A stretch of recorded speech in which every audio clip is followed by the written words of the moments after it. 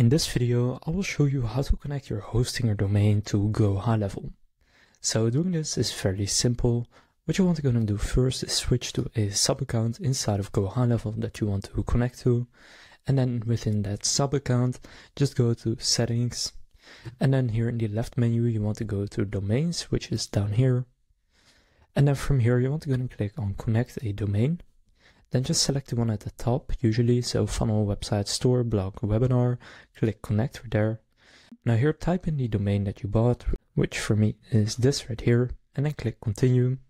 Then here you can also add www.yourdomain and redirect traffic to that domain, which is recommended, and I'll just do that too.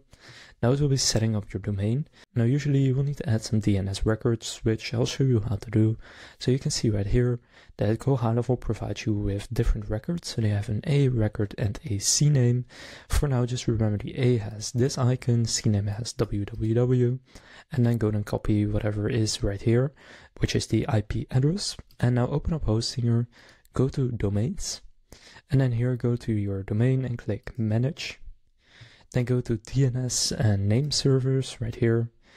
Now here from within your DNS, you just want to go and delete the ones that are right here usually, because we are going to be needing other ones. So just go and delete all of these.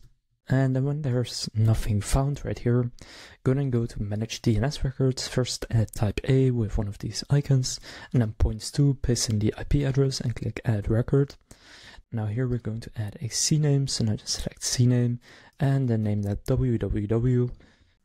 Then here for the CNAME record, go and copy what is right there and go back to Hostinger and paste that in for the target and click Add Record.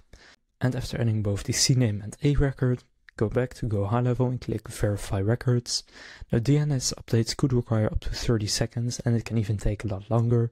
Usually it is done within 20 minutes, but often it won't work the first time, so you may need to wait a few minutes. Now in this case, it did work the first time, and now you can connect it to your funnel, website, store, blog, or webinar. So if you have a website, you can then just gonna select that one right here.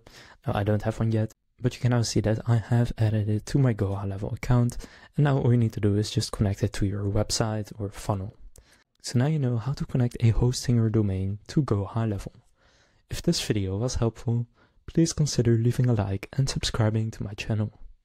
With that being said, I will see you in the next video.